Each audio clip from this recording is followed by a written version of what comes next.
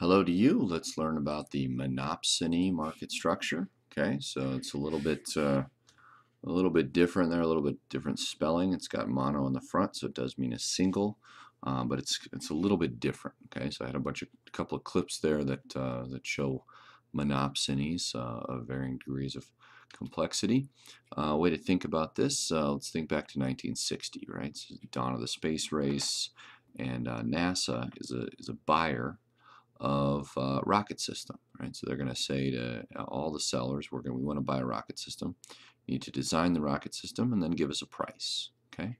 So what NASA's going to do is they're the single buyer, so they're going to find the one that they like the best, or give specifications, and then say that they want it at this price, and it's up to the firms to try to hit that price, right? There's a bidding process, but NASA's going to get a really good deal here because NASA's the only buyer here. So that's essentially what a monopsony is. You've got a single buyer with considerable buying power, and there's a bunch of sellers, and the sellers are going to have to try to sell at that lower price, right? Another example, exotic fish, right? There's not a lot of purchasers for exotic fish. You know, those big-time aquariums tend to buy those fish, and they're able to knock the price down because there's not as many for that. It's not a very common market structure, but essentially you got many sellers, one buyer. It's easy to enter the supply market, but either because the product is super expensive and only a government or a huge corporation like Google or something like that could purchase, you're not going to have very many sellers. Okay, so it might be a very specialized product that only one firm has a use for, right, or one community has a use for. Okay, like in the 60s, there was no European Space Agency. There was a Soviet Union, but they weren't a competitive market, right? So bigger the firm, more buying power, and it means lower prices for the buyer, right? So market share is very important here. Okay. Good example here in Arizona, towns like Winkleman, Morenci, and Bisbee. They were single buyers of labor, right? So they were the only place you could work. And back in, quote, the good old days, it's not like you could just up and move across the country. The credit market wasn't as easy. So you could basically only work for that one firm in that labor market. And the firm, of course, is going to keep wages low because, what else are you going to do, right? They're the best game in town. Okay. Baseball players before 1974, they were engaged in a monopsony environment. There was no free agency and no trades. They had to work for whoever drafted them, or they could quit playing baseball. Okay. After 1974, the baseball players won free agency, and they were able to choose where they go after a certain period of time.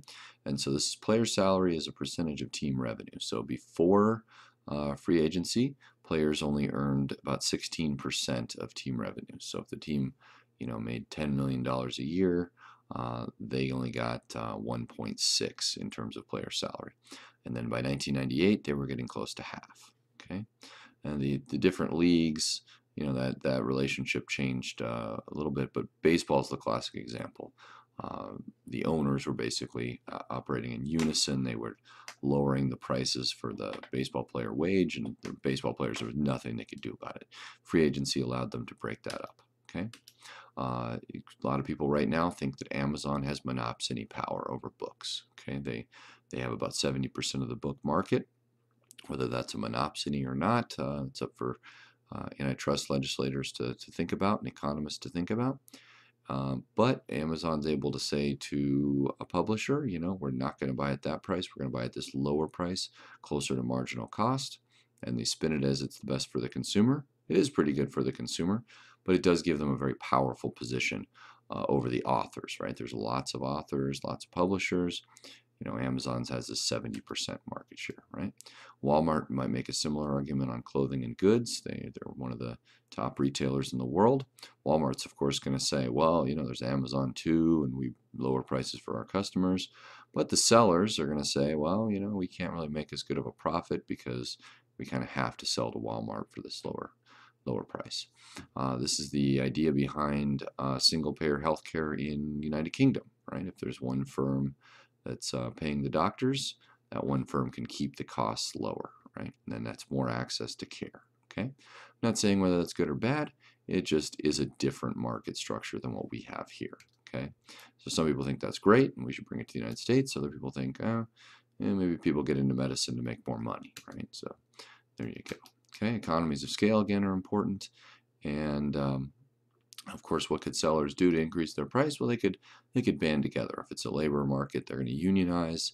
If it's publishers, they might band together to try to create some kind of monopoly, some kind of co-op or something like that.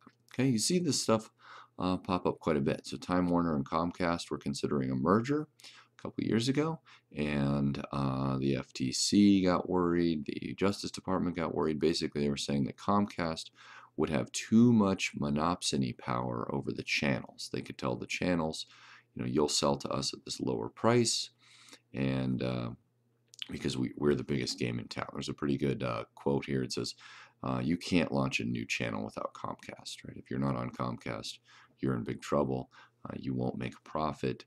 And so this gives Comcast enough power to say that we're only going to buy the channel at this incredibly, well, relatively lower price. Okay, so that is monopsony power, and later on in the course we'll look at the monopsony graph.